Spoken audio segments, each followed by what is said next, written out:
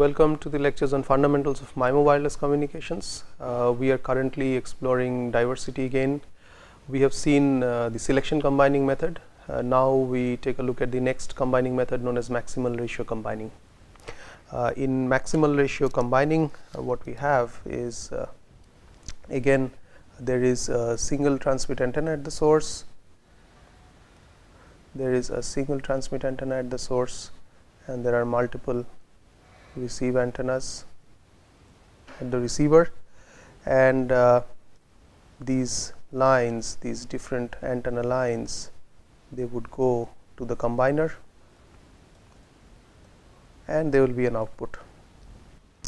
So in each of the combiner branches there would be some weighing by, let's say, alpha 1, alpha 2 up to alpha MR.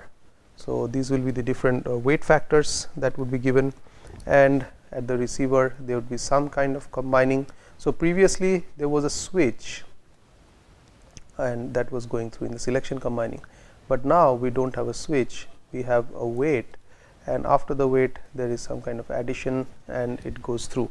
So this is the different method of combining, and we would term it the maximal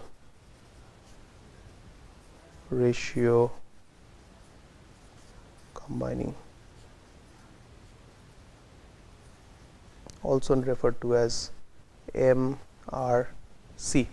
So this is the common name. MRC is the common name for this, and typically the diagram that was drawn, X is transmitted over the channel which is having coefficient H, received through one antenna, weighed by a certain weight factor, the second antenna again weighed by a certain weight factor, and so on up to MR, weighed by MR, and then there is some processing at the receiver, and then what you get is the output Y. So the output Y can be written as sum of I equals to 1 to MR. You could also write it as M for simplicity in this particular case, is alpha I times HI, the ith link, H1, H2, HMR, times X, X is transmitted, plus WI. WI is the noise due to that particular branch. So this weight factor is getting multiplied with whatever is received. For selection combining, the combining was done by I star is equal to argmax of gamma I, or argmax of mod HI squared for I equals to 1 to up to MR. This is what we did for selection combining. But for maximal ratio combining, that is MRC, we combine in a way from which this name derived is we put the weight corresponding to the strength of each of the branch, so that overall SNR is maximized at the receiver. So in this case what is done is alpha I is set equals to HI conjugate, or rather very precisely this is what you are going to find in typical books, where they give you this particular expression which is useful for BPSK or QPSK modulation. But if you are doing higher order modulation, one has to choose alpha I as HI conjugate divided by square root of sum over k h k squared. So basically it's a normalized coefficient. We do this normalization so that at the output we get the values which can be easily decoded. So when you are doing simulations, or when you are having an actual receiver, this is what you have to use, but when you are doing error probability analysis, you could do sufficiently with this for QPSK, because the SNR calculation remains the same when we do either of these two things. So if we get back to Y, the received signal Y is equal to I equals 1 to M. We are going to write M instead of MR, alpha I HIX plus WI. WI is additive white Gaussian noise. This is the channel coefficient. This is Raleigh faded. You can assume it to be Raleigh faded, but it can be any general distribution, which is equal to, since alpha is equal to HI conjugate, what we have is HI squared sum over I times X plus HI conjugate W. Now this you could also write it as, look at this, x times I equals 1 to m mod of hi squared plus hi conjugate w. So this is the received signal. So at the receiver, what we have is sum of all the coefficients of the channel squared. So that means each of the channel gain is getting weighed, or when we are adding up the signal, we are basically weighing it by the corresponding channel strength. In the previous case, there would have been only one channel gain, but here we are getting addition over all possible channel links that we have. So compared to selection combining, in selection, although we had all these branches, one was taking only one of these and we were dropping the signal from the other branches. But what is being done over here, all the branches are being used, but it is used in such a way that you maximize the signal to noise ratio. Now if you look at it, we are putting the weight of the branch corresponding to the strength of the branch compared to the other branches. So it's basically the ratio of the strength of that branch over the total signal strength. The advantage of this is, if some of the branch is good, you are putting more weight to that. If one of the branch is weak, you are putting less weight to that, because the error probability of this branch will be better than error probability of that branch.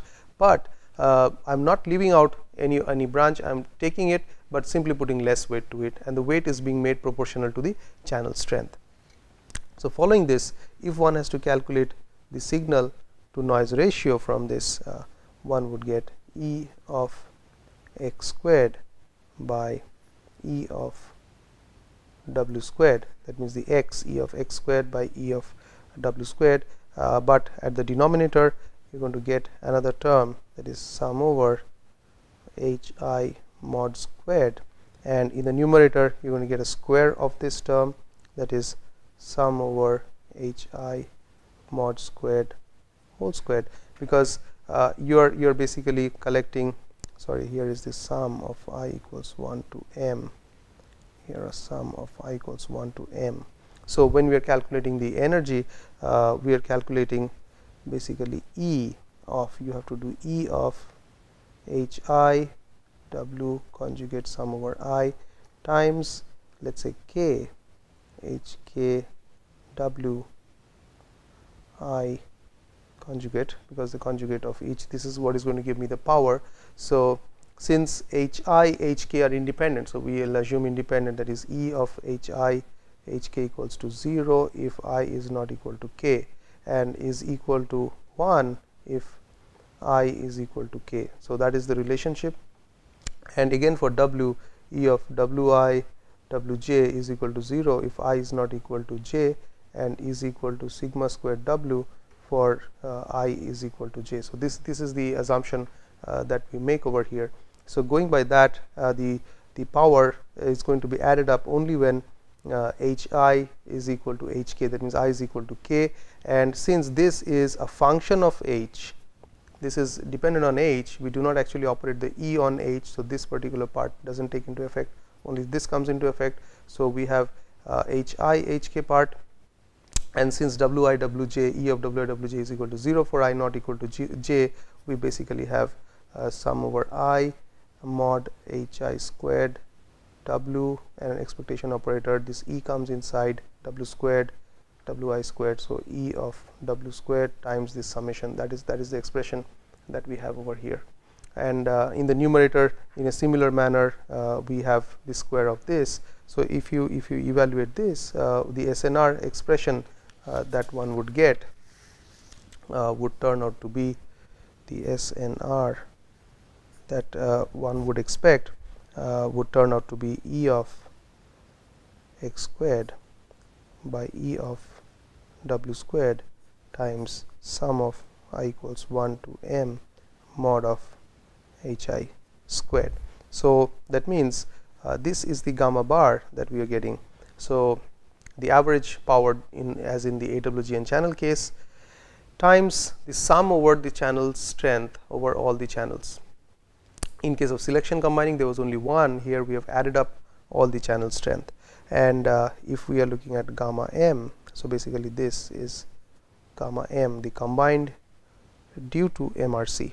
Okay, so I could write it as E of x squared by E of w squared times h1 squared plus E of x squared by E of w squared times h2 squared plus E of x squared by E of w squared times h3 squared mod, of course, up to E of x squared by E of w squared times hm mod squared.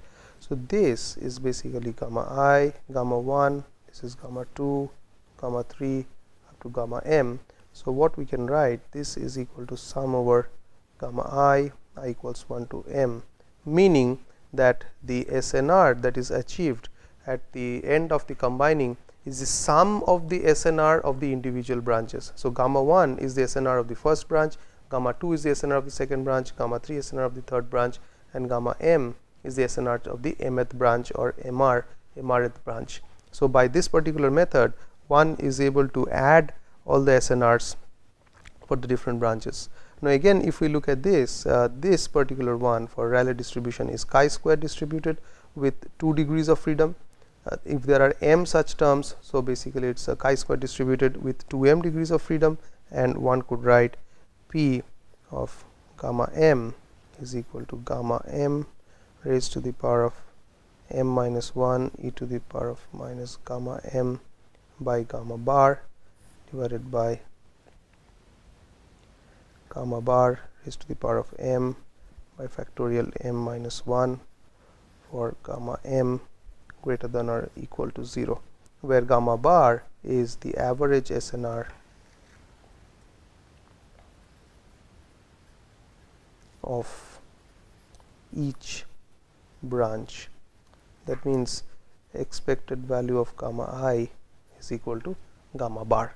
So this way what we have seen is we have the combined SNR as sum of all the SNRs, and if you want to calculate gamma m bar, the expected value, this will be expected value of sum over gamma I, which would be since all of these are independent, we have assumed them to be independent, it would be sum over E of gamma I, which would be sum over gamma bar I equals to 1 to m. So that essentially turns out to be m times gamma bar. So what we are seeing is that the average SNR has become m times the SNR of one of the branches. In case of selection combining, just to compare, it was gamma bar and k equals 1 to capital M 1 by k. This is how it was growing, but here there is linear increase in the SNR because of MRC combining. So this is the best possible increase in SNR that you can have, and hence this particular technique is quite famous in terms of combining. So this particular technique, which is known as the maximal ratio combining, it puts weights onto each of the branches, and the weights are proportional to the channel strength, and in combining it actually uses the H conjugate, so that when it gets multiplied we get mod H squared along with this particular term, and this leads to the situation when we try to calculate the SNR, we get the sum of SNR of the individual branches, yielding that gamma m is equal to sum of all the SNRs. The average SNR hence is m times the average SNR of any one of the branches. So this is a huge potential gain that we are having over here. So if we go back to some of the previous pictures that we had drawn, yeah, let's take not this, yeah. Yeah, if we take any of these pictures which could be helpful. So here we were always writing a crest, but if we now take the maximal ratio combining in this particular figure, the curve would be this signal plus the green signal plus the black signal. So it will be somewhere here, and I will draw it arbitrarily, but it is higher. All I mean to say that at this point it was just the blue, but now it will be this blue plus this green plus this black, and so the signal strength would be there. It will be higher than that, and the average SNR if it is here for all the branches, the combined average SNR would be somewhere there, which is, in this case, it is 3 times the gamma bar of each of these of the SNRs, right. So this is very interesting result that we have got, and the next very interesting thing that we need to calculate is the probability of error.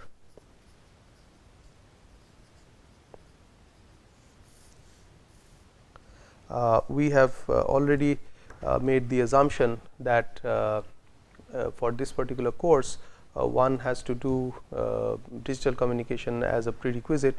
That means it is expected that you have done some basic work in terms of error probability calculations.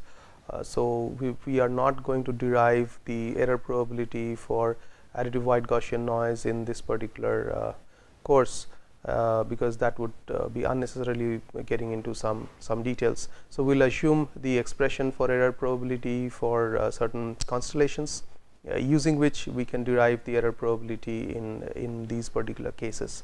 Again, a reminder, like the one we did in the previous case, that if you have error probability expression in AWGN, that means when the signal strength is fixed, you have a fixed value of SNR.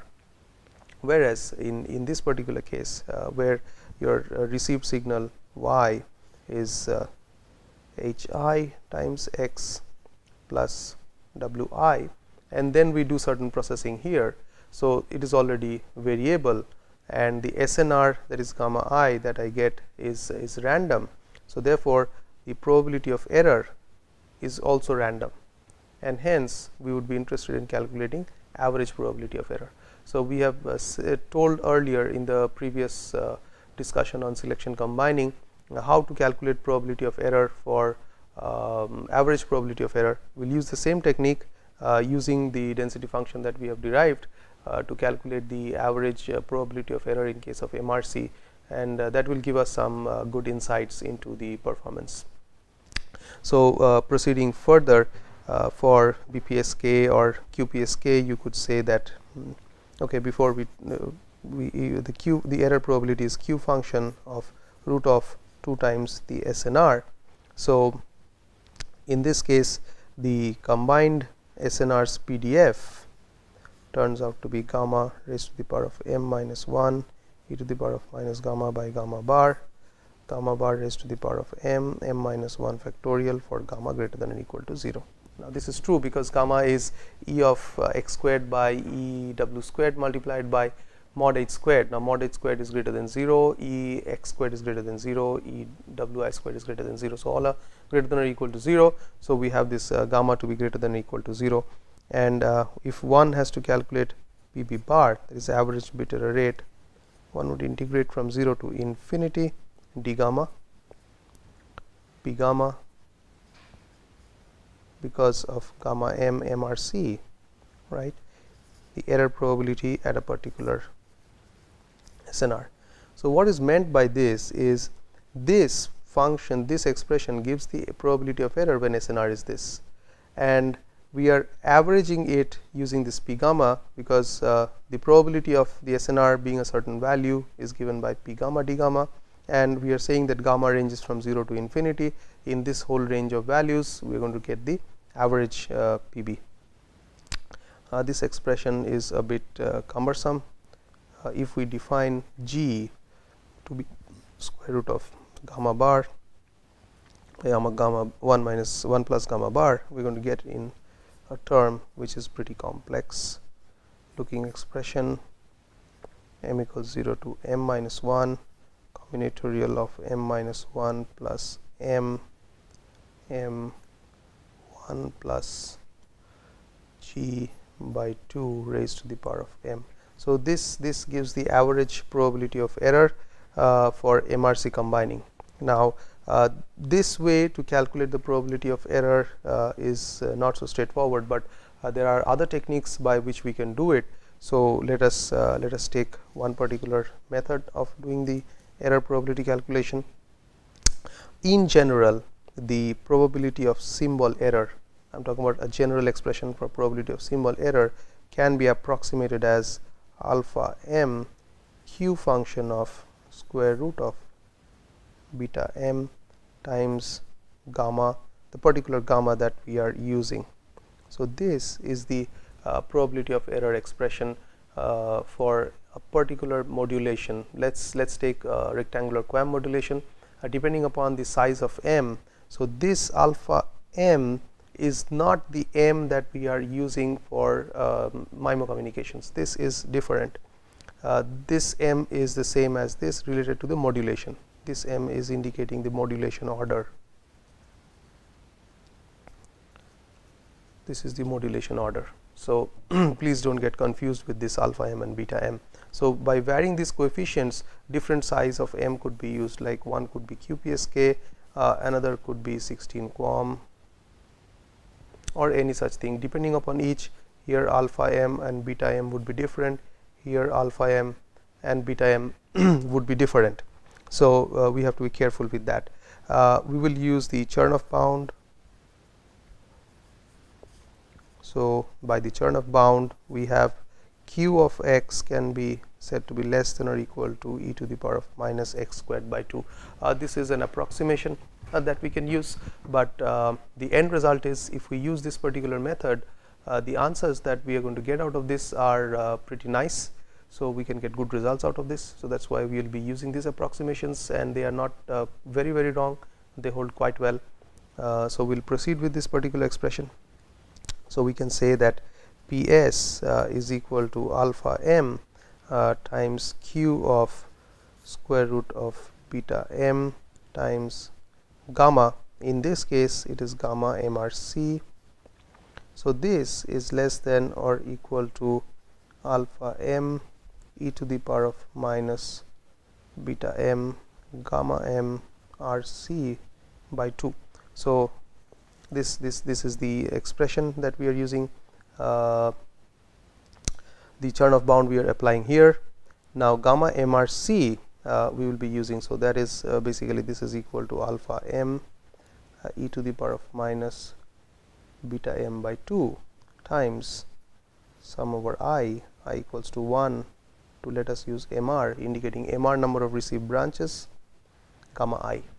So this is the particular expression that we need to use. Remember that we could also write it as this one. So basically Ps is less than or equal to alpha m e to the power of minus beta m by 2. Instead of writing gamma I, we have I equals 1 to MR mod of Hi squared times Es by N naught, or Ps by sigma squared omega. This could also be written as rho. This could also be written as rho or one could also write this as alpha m e to the power of minus beta m by 2 times gamma bar times sum of Hi squared I equals 1 to MR. So one could write this as Ps is less than or equal to this thing, and so this as a function of this is a function of H. So it's a function of H vector. That means all the channel coefficients in case of MRC. That means these channel coefficients. So it's conditioned on these particular channel coefficients. So that's the whole vector that it is dependent upon. So what we are interested to find at this stage is Ps bar. So if we have to find Ps bar, what we need to do is we have to take the expectation of this over this particular thing.